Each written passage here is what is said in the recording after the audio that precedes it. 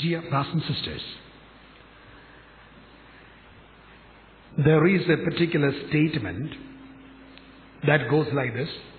It is connected with the physics. You know, there are dams, big dams. Yes? Dam built across a river or between the mountain. And you know the fact, at that particular point, the dam is resisting huge area of water. Not just 1 or 2 liters, miles and stretches of water is being resisted by this stretch of dam at one particular point. So just imagine, at one particular point of the river or between the mountain they have selected, and by building this dam is resisting huge amount or huge area of water, catchment area. And that's why once the dam gives way, the force and the flow of the water is something you can't imagine, deluge. And the whole state or whole country can be washed away. Nothing can be left of that. And that's the reason there is a statement made. The flow and the power of that flow of water is proportionate to the resistance put up. It's a beautiful statement. Flow of water and the power of that flow is proportionate to the resistance put up. Once that resistance is gone, flow is greater. And this is applied to the blessing of God. People have realized that.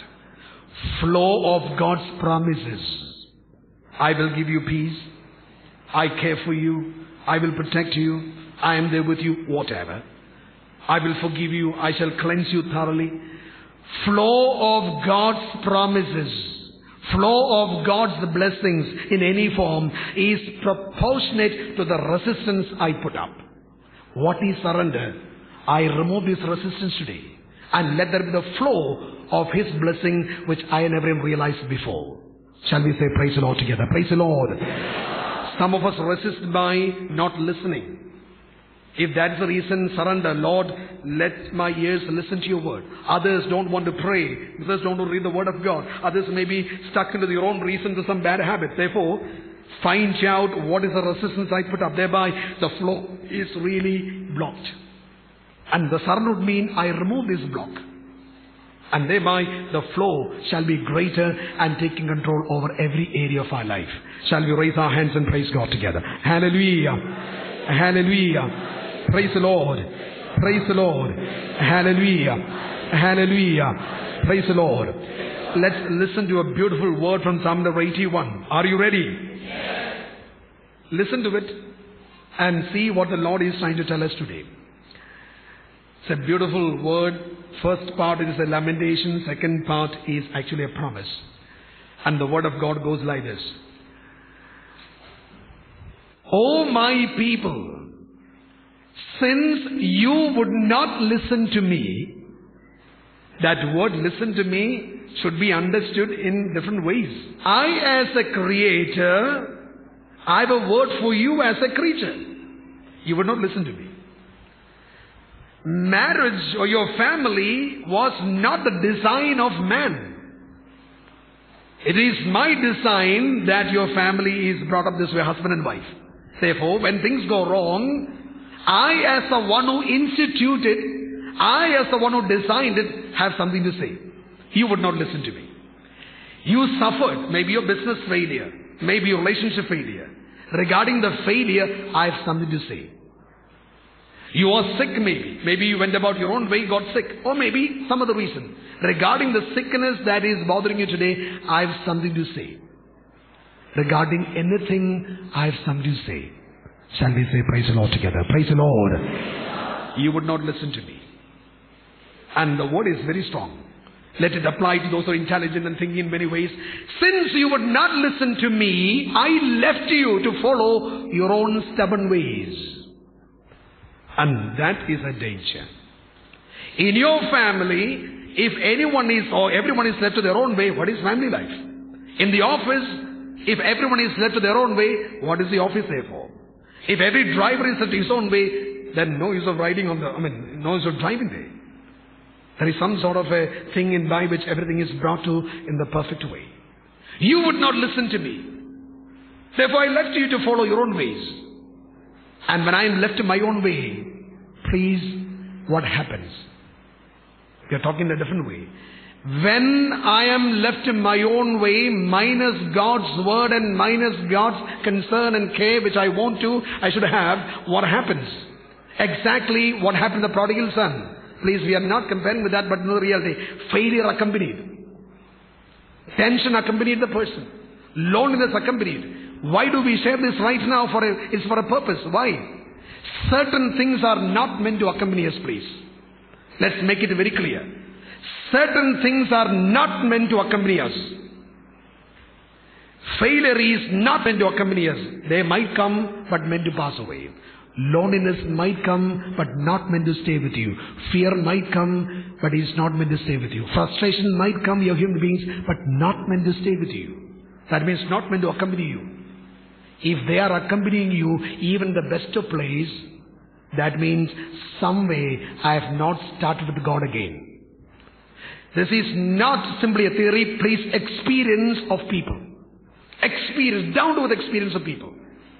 And that's what people say, the moment I began to listen to God's word and surrender, the particular failure that accompanied me stopped. The particular loneliness that accompanied me stopped. The particular feeling that I'm frustrated began to stop. Not so much of your struggle with the prayer, okay, nothing. And that is why exactly the word of God comes to you. You would not listen to me, and therefore I left you to follow your own ways. And the next is a beautiful promise. If only you would listen to me, how quickly I will subdue your enemies. Look at the word, enemies. And when you hear the word enemy, some of you might think it as persons. No, your loneliness is your enemy. Your critical attitude by which you distress is your enemy. Your fearful attitude is your own enemy. Your hopelessness that you feel is your own enemy. And therefore, your sadness, your loneliness, discouragement, and always, thinking negatively is your enemy. And there is not any other person. See the whole word, the word of God. If only you would listen to me, how quickly I will subdue your enemies, and I will feed you with the finest of wheat. That means I will feed you with something strong, you will grow stronger. Praise the Lord. Shall we say together, praise the Lord. Hallelujah. Let's understand this in detail, in a different way. I can say I am sick, and with that word you could really feel upset all the while. And what is when you listen to me? This particular word, I am sick, I'm just saying an example. I am sick, God says, no, that shall not be the final word controlling you. No, that should not be the final word controlling you. Final word is mine as a creature. You would not listen to me. And therefore you're stuck with that word. That concept, I'm sick. I'm just giving a simple example. You would not listen to me. And when you listen to me, what I have to say? By my wounds you are healed. And I've healed the people. I'm the same yesterday, today, tomorrow. And thereby, over the feeling that you're sick, my word will take control over and you're comforted. Praise the Lord. Together, praise the Lord. Hallelujah. Any patient before the doctor is not comforted because the patient holds on to his pain. Rather, don't worry, this pain will be over the 5 minutes, I'll give the medicine. It is upon that word you are relieved. Final word is not yours. If I say my future plan is really or gone wrong and therefore I don't know what about the future. He says, no, that is not the final word. I have a plan for your future. Seek me. I will let you find me. I will reveal to you great and hidden things about your life. If only you would listen to me, I will subdue your enemy in your frustration. I have nobody. No, I am with you. I am not talented. No, I will give you my Holy Spirit. You shall become powerful. If only you would listen to me, I will subdue the enemy of frustration in you. I will subdue the enemy of fear in you. And that's why we listen. Not because, there is no other way. Not because there is no other go. Rather, we open to the wonderful ways God can do in our life. Shall we raise our hands and praise God together? Hallelujah. Together. Hallelujah. Hallelujah. Praise the Lord. Let's repeat that word of God together to ourselves. O Lord, I declare your word. O my people, since you would not listen to me, I left you to follow your own stubborn ways. If only you would listen to me, how quickly I will subdue your enemies, and I will feed you with the finest of wheat. Hallelujah. Hallelujah. Praise the Lord. And that is a sermon that we shall make. Let's come to know something very practical. Dear brothers and sisters, what does this mean? As we said, it is not any other calculation.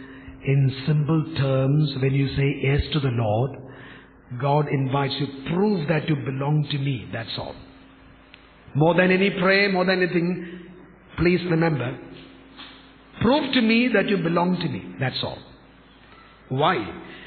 There are certain feelings, there are certain thoughts, there are certain analysis, there are certain concepts that does not belong to me. He is at work in you. Praise the Lord.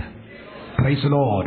As long as they are there, the particular power connected with that will take control over you. May I just explain that in a simple way? Some of us may know it very well. I may be praying every day. I can do wonders maybe. Imagine there is jealousy in me. See the whole effect. You may not know. You may not know the jealousy inside my heart. What happens? There's a problem there. Jealousy does not belong to God. Why? God is love. Love is not jealous. And what happens? Power of evil. You don't have to be under any spell. No one has to be under any witchcraft. Please remember. The power of evil connected with that feeling will become part of you. Because jealousy does not belong to God. It belongs to the power of evil. And therefore, the moment I stay in that feeling, what happens? Power of evil will take control of me. And this is I pray, nothing happening, this is not happening. This is because of that. Somewhere, some part does not belong to God. We don't know how to explain that, but it's a fact. So people say, no, I pray, I am very just. You may be very just. But there could be a certain attitude that belongs to the evil one. And thereby he will take control over. Please, this is not a theory, this is experience of people. May I just use a simple example again? Imagine I go to a doctor and I showed my hand from the middle finger up to my shoulder. Imagine long apart. I spent 3 hours for medication. And I was very patient and I sat there, though it was paining. I showed my hand and 3 hours it took. The doctor bandaged it very well. I can say 3 hours I spent. Who will do that? I just spent 3 hours with the doctor and doctor bandaged it very well. Fantastic. Very good. Remember, one small portion as big as a pinhole, a pinprick hole. Compared to the whole hand, what is that? Nothing. Compared to the portion of the hand from middle finger up to the shoulder, this pinprick hole under the armpit is nothing. Insignificant, yes. And imagine, I don't want to show that. I kept it for myself. One reason or the other. And someone asked me, no, why should I show it? That's something very silly. Hole only. As big as a pinprick, just a pin. And I showed so much. Wonderful. But remember, though I claim I showed so much and so much of medication was done, yet the fact, we're not worried about thinking, the fact, it could be very well during the day or as the days go by, it could be through this small pinprick hole, infection can set into my body and I can be destroyed. No use of saying, so much of hand was medicated. And this effect of the power of evil. And that's why surrender would mean I belong to God and no area is left for His dominion. And thereby we come under the protection and guidance of God. Shall we raise our hands and praise God together? Hallelujah. Hallelujah. Keep our hands raised up. And that's why we shall know the areas I refuse to surrender and I do not surrender come under the dominion of the power of the evil one. And our concern now, let me come under the power of God. And that is a surrender that I make today. Shall we say praise the Lord together? Praise the Lord. Hallelujah. Hallelujah. Hallelujah. Hallelujah. Praise the Lord. Praise the Lord. Hallelujah. Hallelujah. Dear brothers and sisters, therefore, let this be a moment more than anything else Whatever your conscience will tell you, something that does not belong to God's reason and God's concept and godly idea, that is what we shall surrender. Be ready for that. Don't resist. Don't resist. Because flow of God's power is proportional to the resistance you put up. Give him the resistance and let God's blessings flow. Shall we say praise the Lord once again together? Praise the Lord. Hallelujah. In case, or I don't say in case, in the past experience, highly intellectual people, highly qualified people, they sit there and they have their own way and resist so much. Why? Finally we come to know there is no promise of God of which they are aware when they surrender. They are only aware of what is happening around them. And please may I put that word for a time being so that our surrender becomes easy. Surrender for some of us to give up something that is negative and bad or whatever that becomes very difficult and very painful. All the rest people do that. Why? The heart is not before a promise of God. When it is before a promise of God, the whole surrender becomes so easy and comfortable. And whenever there is something tough or demanding, God always places a promise before you. And that is also something very wonderful. Shall we say praise the Lord together? Praise the Lord. Hallelujah. Hallelujah. Regarding forgiveness, there is a promise there. Regarding surrender, there is a promise there. Regarding confession, there is a promise there. So whatever that makes it so difficult, to confess is not easy. We are ready to defend. To forgive is not easy. Very difficult. So whatever becomes very tough, before that, God places a promise so that the whole thing becomes easier. May I just explain that? The example could be quite silly. If Father Director comes and tells all of you come for the retreat this week, now do something very urgently right now. Each one of you stack up some 30 or 35 chairs and put it on your head, all of them together. Walk up to the Vincent Hall, arrange them. And you will see the excuses coming. Doctor told me not to carry heavy weight and not to touch plastic. I am pregnant, therefore not to carry any weight on either side. And soon after bath, I am not supposed to touch it. Why? I can do something else. A lot of excuses will come. Imagine the same thing comes to you in a different way. All of you compulsorily stack up 25 or 30 chairs and put in your head and take it home. You will see the difference. Absolutely no excuses. You'll be the first one to hurry up. The one who refused earlier will be the first to hurry up. It's a fact. Therefore, please, perhaps in the past up to this day, maybe including me and you, we are not aware of certain promises. Sure. We are just stuck with some catechism we are taught earlier. Some experience, that's all. We have not yet come to know the mighty promise of God meant to work. I don't say promise, listen here. Mighty promise of God meant to work. We have not yet come to know. And since I have not yet come to know, we don't surrender. And that's why let's know some promises right now. If you cling to me in love, what is stated? If you cling to me in love, that means you attach yourself to me and not to any powers of evil in any form, by the thinking or feeling, whatnot. See the promise, I will protect you. People have experienced. Wherever they go, some protection they experience. In business, in transaction, in certain partnership that try to cheat them. Somehow they become safe. In the worst of times, even these people slip away. The Bible says, you shall slip away from the wiles of the enemy. I don't know how to explain that. Imagine everyone is against you, but somehow you slip away from their plans. Which human intelligence of faith. People have experienced it. You shall slip away from the wiles of the enemy, plans of the enemy. Not because you are very powerful. God makes you slip away. And there may be a lot of accusation. Somehow you will slip away. Maybe everyone is against you, but you will slip away. Why? Not because of power. If you cling to me in love, I will protect you. One. Second one. I will answer you when you call to me. Prayer will be answered. I will be with you in times of your trouble. And the next. I shall deliver you from your bondages. Could be evil bondages, maybe certain habits. Dangerous and destructive for the family and for yourself. And the final one, I will satisfy you with the peace and joy that is lasting. Shall we say praise the Lord? Praise the Lord. All the praise can be summed up into this. I will protect you. I will be with you. If God is with me, why should I fear?